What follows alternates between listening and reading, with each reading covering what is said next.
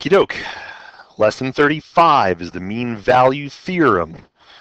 So in theory, you have already seen the video that explains the theorem. You have already seen Rolle's theorem. You have already confirmed that. You have already talked about assumptions. You have already seen the main result and the proof of the main result. You have already seen an example. And in theory, you have already done the questions that I am about to do because they are on the worksheet that is uploaded in Canvas. If you have not yet done that worksheet, hit the pause button, do nothing else. Go and work those questions. Then come back, hit the play button, and watch the solutions. Okay, so I'm assuming everybody still listening has already worked through the questions on their own. Find the value of C guaranteed by the mean value theorem. The mean value theorem says that f prime of C is f of B minus f of A over B minus A.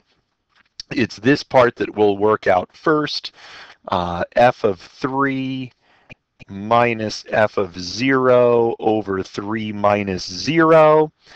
So you can substitute 3 in, and you can substitute 0 in, and any calculator is going to tell you that that's 6. So now what do we do? What is equal to 6? F prime of C is equal to 6. So what's f prime of C? Well, f prime is 3x squared minus 3, nothing to do there. So we solve this. If we solve this, any values of C that solve this and that lie on that interval are the ones we're looking for. So kick the 3 over, kick the 3 over. So C is, now let's be careful. There are 2 square roots of 3, but we only care about the positive square root of 3.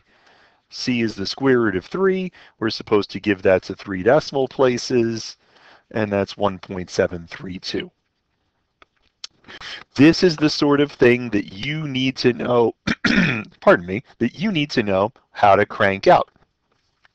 We know what the mean value theorem says. We can find the slope of the secant. We set the derivative equal to the slope of the secant, and we solve. That's what's going on here. What are we looking for here? We're looking for the value of C, values of C, for which G prime of C is G of B minus G of A over B minus A. In this case, A is 0 and B is 4. So we're looking for G of 4 minus G of 0 over 4 minus 0. And you can substitute 4 and you can substitute 0 and you get sine of 4 plus 4 over 4. What is that? Well, I got a calculator that does this for me. So you got sine of 4 plus 4 over 4. That's approximately 0.810799. 0.810799. So what do? We set the derivative equal to that. Because this is the that part. We need the G prime of C. What's G prime of C? Well, the derivative is cosine x plus 1. So we solve this. And if we, now there's a bunch of ways to solve this. You can put this in y1, this in y2, and see where they cross on that interval. You can kick the 1 over. That's negative 0.189201, and then undo the cosine. Either way, no matter how you slice it, the value of C on the interval that solves this is about 1.761. What are the important things to remember here?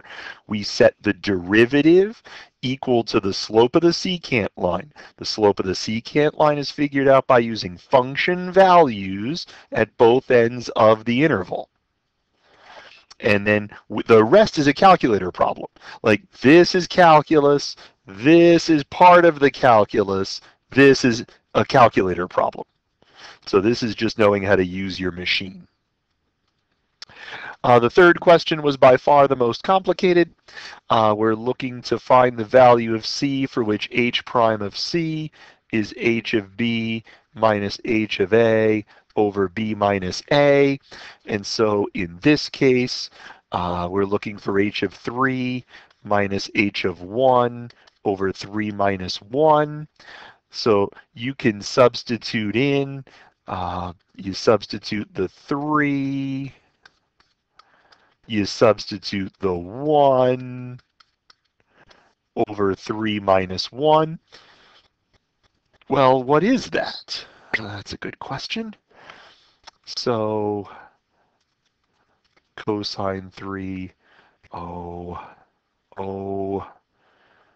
plus 9 quantity squared minus cosine 1 plus 1 quantity squared divided by 2. My calculator's in radian mode. Hopefully yours is 2. And so this is 30.8938, right? Right. 30.8938. So what do we do? What do we set equal to 30.8938?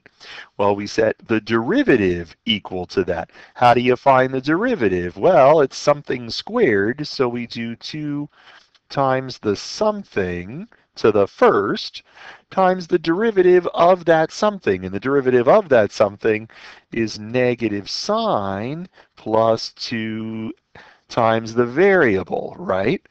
So then this is a calculator problem. You're taking this, I mean, if I'm advising, and I recognize that I am advising, I think the way to do this is to get one side equal to 0, and then you graph this as y1 with x's in place of c's, and then you figure out where a root is.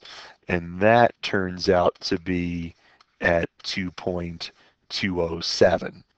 So that's a calculator question. And you can expect to use a calculator. You can expect to be required to use a calculator. In fact, if you're watching this during the coronavirus crisis, then all of our quizzes henceforth are calculator active because, I mean, well, you're on your own. So sure. Okay, so that's enough about the mean value theorem. There's going to be another video coming that's going to take a look at some things that are super important because of the mean value theorem, and they set up all the work that we're going to do next week. So very well, go practice.